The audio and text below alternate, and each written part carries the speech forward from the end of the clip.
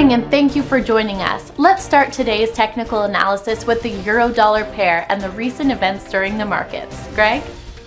The last session saw the gold gain 0.5% against the dollar.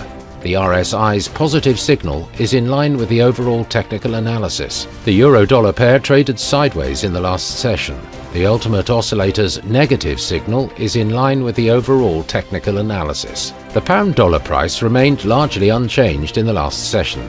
The MACD is giving a negative signal. The Bitcoin-dollar pair exploded 2.7% in the last session. The ultimate oscillator is giving a positive signal, which matches our overall technical analysis.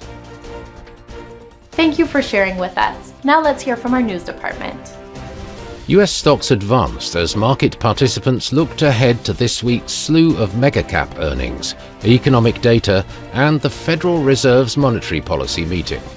All three major US stock indexes advanced, with the tech-laden Nasdaq enjoying the largest percentage gain.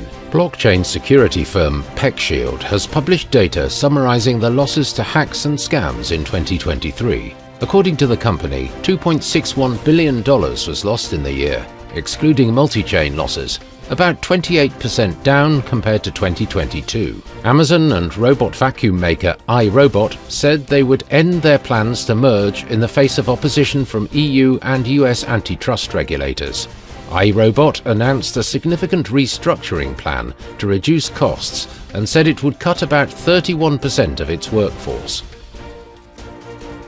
Thank you, and now let's go through today's major economic events. Japan's large retailer sales will be released at 23:50 GMT. Japan's retail trade at 23:50 GMT. The French gross domestic product at 06:30 GMT. The US JOLTS job openings will be released at 1500 hours GMT. The Eurozone's business climate at 1000 hours GMT. The US consumer confidence at 1500 hours GMT. We hope that you've enjoyed today's market outlook. On behalf of all of us here, we wish you a productive trading day. Be sure to join our next review for the latest news and events from the financial markets.